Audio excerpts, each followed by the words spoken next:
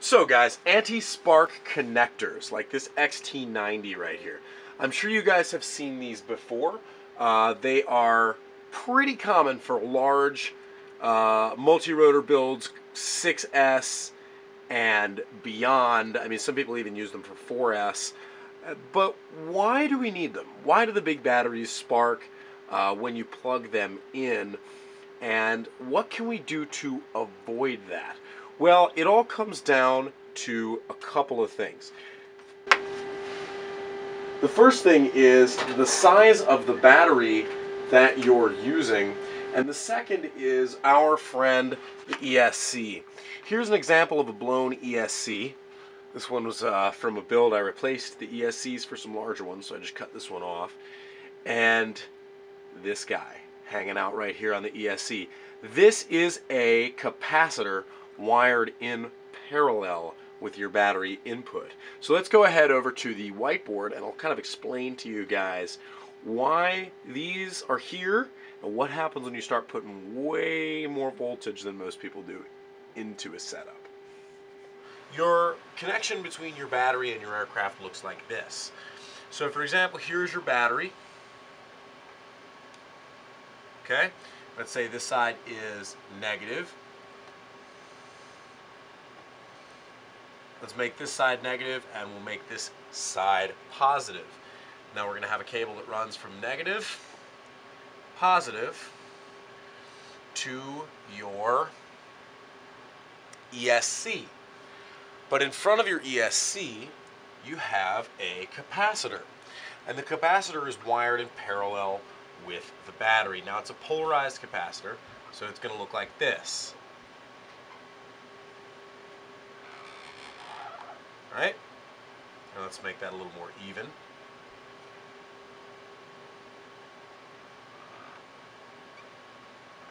I believe that's the right schematic symbol. Okay, so the circuit begins here at the aircraft's battery. We move over to the capacitor. Now this is the issue that causes the sparking problems whenever we plug in a battery, because for two reasons. The first reason is because the voltage potential when the capacitor is fully discharged, so when your aircraft is not running, has not been running for a while, the voltage potential across here is equal to the potential between your battery and ground. So let me put this into context. Because this is entirely uncharged, the potential between this side and this side is the same as the potential between this side of the battery and this side of the battery. And now if you have a fully charged 4-cell, that's 16.8. If you have a fully charged 6-cell, what is that? 16.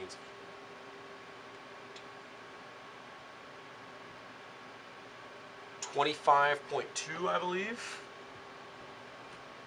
My math might be wrong, so feel free to call me out on that if I'm wrong. But basically what's happening here is if this is the potential between here and here is 25.8 and this is 25.8 across positive and negative, before this capacitor has any charge in it, it appears to the circuit to be almost a dead short. Now why do I say almost? Because all capacitors do have what's called an equivalent series resistance. Now for most capacitors that equivalent series resistance is extremely low. It's probably going to be about the same as your battery, between maybe about 5 and on the high end 100 milliohms. So there is going to be a resistance value, but that resistance value is going to be incredibly small. So while this would not be a complete total short circuit, what's happening is when you connect your battery to your capacitor, the charge current to your capacitor, let's do some quick math here. The charge current to your capacitor, if you're at 25.2 volts and let's say 50 milliohms,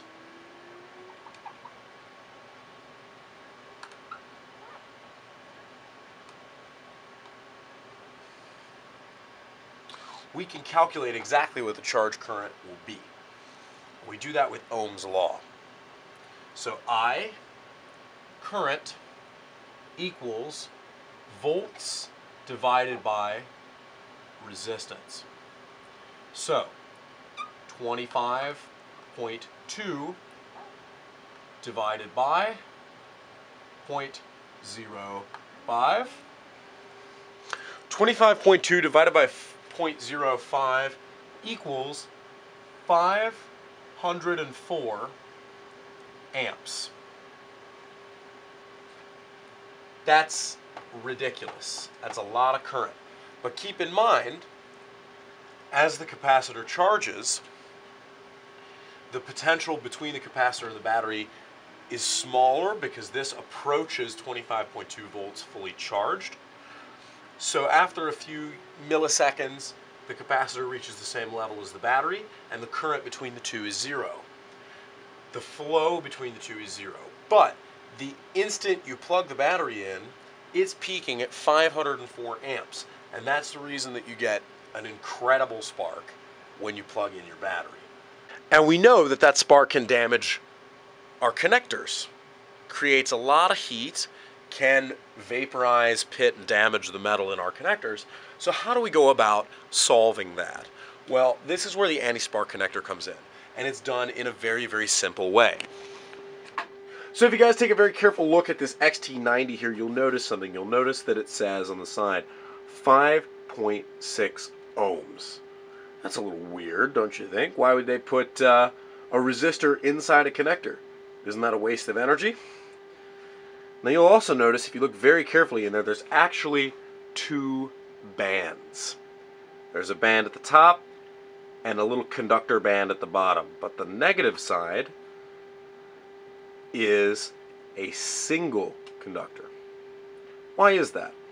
Let's go over to the whiteboard and talk about it. So remember this equation. I equals V over R.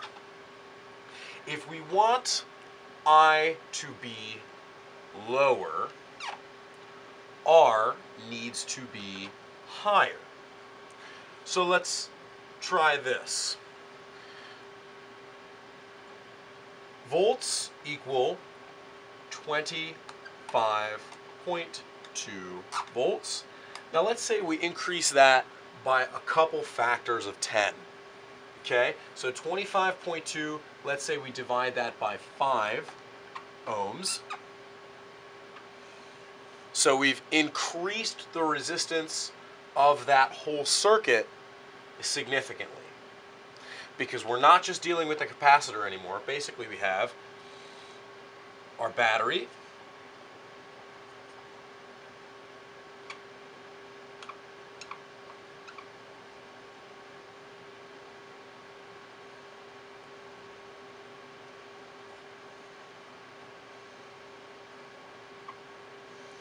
our capacitor,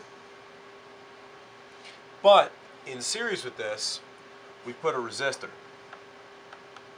So we artificially raise the equivalent series resistance of the circuit. So 25.2 divided by 5 is going to give us amps.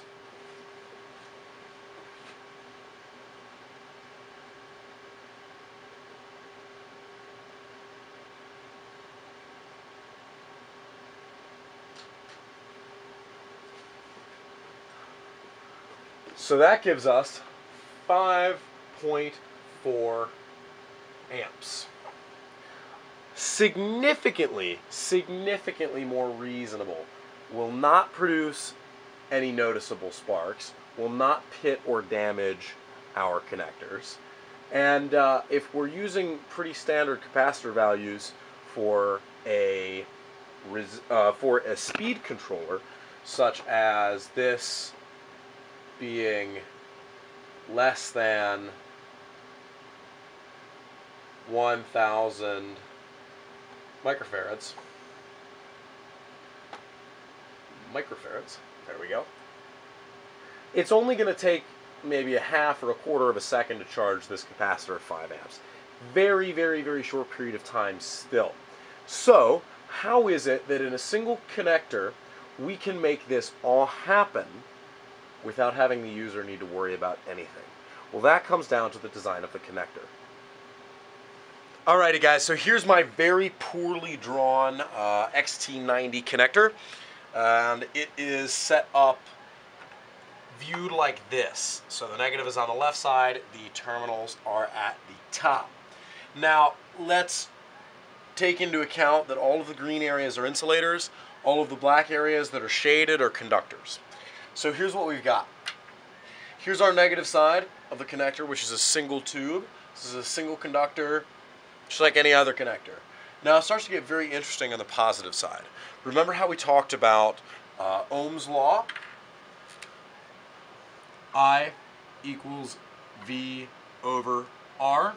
If we raise R, I goes down, right? Which is a very bad thing when we're trying to fly, but is very important if we're trying to prevent a spark. So as you plug your connector into the aircraft, the first thing the other connector is going to make contact with is the negative and also the positive. Now let's watch where the energy flows through the circuit. So if these are connected back to your battery, there is now 5.6 ohms of resistance with this resistor here built into the connector, charging your capacitors and running the aircraft. So like we said, if the voltage is 25.2 volts over 5.6 ohms. Anybody figure out what the maximum current would be?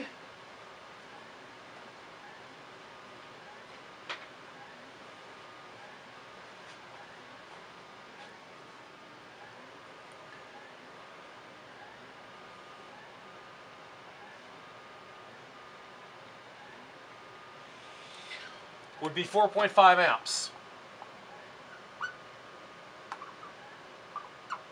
Forgive my terrible writing as I try to write across the board leaning in front of the camera here. But maximum current when it's connected just to these is 4.5 amps. Now keep in mind that these are not connected. There's an insulator between this first positive terminal and the second positive terminal. Now, as you are plugging in your battery, the connectors linger in here maybe for a quarter of a second or so and pre-charge the capacitors. That's plenty of time to charge the tiny little capacitors that are in your aircraft without sparking. And then as you push the connector down through, it makes connection here, removing the resistor from the equation because electricity always follows the path of least resistance, and powers your aircraft the same way a normal connector would. So this is a really cool, elegant solution to that sparking problem.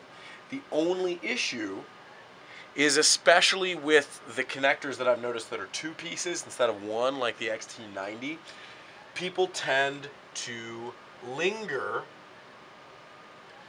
in the top position and not push it all the way down. And that can be dangerous because as this resistor is in series, it dissipates all of that extra energy as heat production. So what can happen is, if you leave that long enough, you can end up melting your connector.